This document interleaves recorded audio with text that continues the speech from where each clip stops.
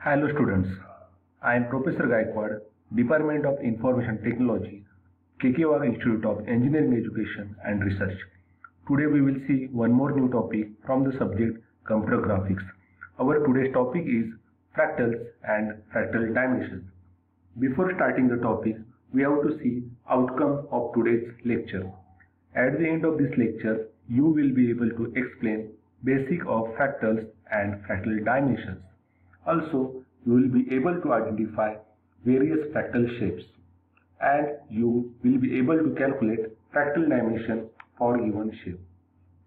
Now we will start our session with one quote.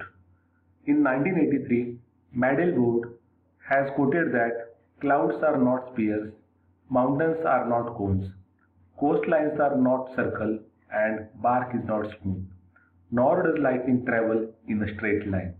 This quote is very important for our today's topic because in this quote lot of examples are there which comes under the fractal category. Cloud, coastline, lightning, mountains, these are not regular shape. All these objects belongs to irregular shape. Why I am saying that all these objects belongs to irregular shape? The reason is it is very difficult to describe actual pattern of these objects. It is very difficult to define shape of these objects. So these objects comes under the irregular shape category. Now we can see various other examples of this kind of irregular shapes. In the example, you can see cauliflower, mountain, coastline, and some kind of tree structures comes under the irregular shape category. It is very difficult to define actual pattern and shape of a cauliflower. Same thing is applicable to coastline and mountain. So all these are the examples of fractal.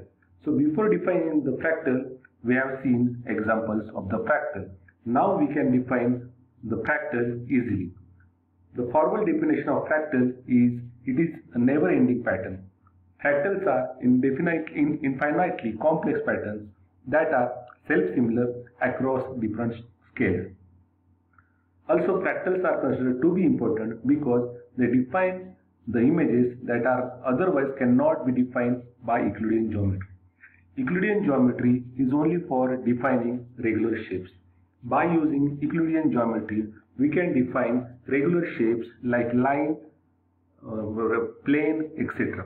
But it is very difficult to define fractal kind of pattern because most of the objects which comes under the fractal patterns have their own unique shape. But very important characteristics among all those objects and their shape is all those objects are having self-similar structure. So I would recommend that please memorize this word. Fractals, all the fractals are having self-similar structure in their shape. Now by using this self-similar characteristic, we can calculate dimension of the fractal. Now we will see what is fractal dimension. Fractal dimension is a measure of how complicated a self-similar figure. It means that if you want to calculate fractal dimension, then one characteristic is mandatory and that characteristic is self-similar structure. Now we will see two broad categories of the shape. First one is a regular shape and second one is a irregular shape. In regular shape, many objects like line, plane, cube are present. In irregular shape, objects like broccoli, cauliflower, galaxy, coastline are present. Now, first of all, we will talk about dimensions of regular shape.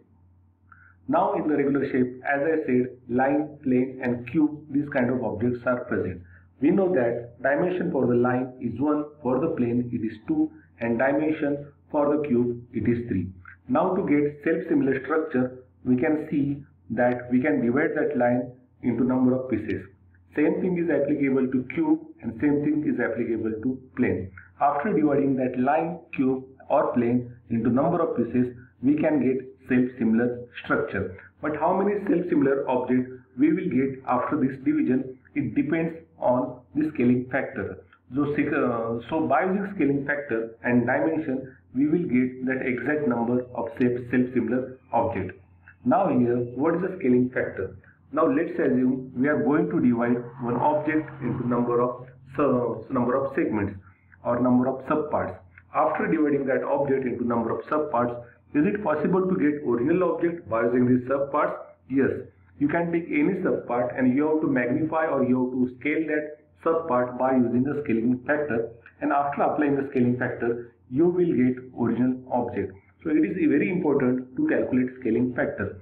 So we know that whenever we are going to divide line into two equal pieces, and by using any one of piece, if you want to get original line, then scaling factor make a correction here, scaling factor will be 2. Now you can also observe that whenever we are going to divide plane in 4 equal pieces, then scaling factor is 2. So you can check the difference. Whenever we are going to divide line in 4 equal pieces, then scaling factor will be 4. So if you are going to assume n as a scaling number of equal pieces, then scaling factor is totally dependent on n. If n number of pieces are there, then scaling factor will be n in case of line. But that is not true in case of plane. In case of plane, whenever we are going to divide that plane into 4 equal pieces, then scaling factor is 2. Now by using this scaling factor, we can calculate the fractal dimension or dimension of an object. So for fractal dimension, we need two types of input. First input will be number of self-similar pieces.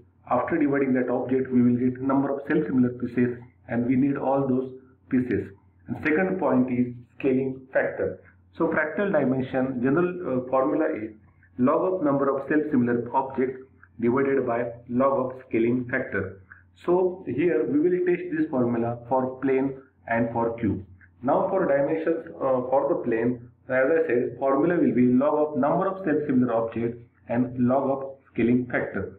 As I said, number of self-similar objects are dependent on scaling factor and dimension.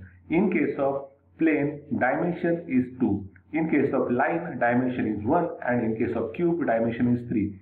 So by using scaling factor raised to dimension value, we will get number of self-similar objects.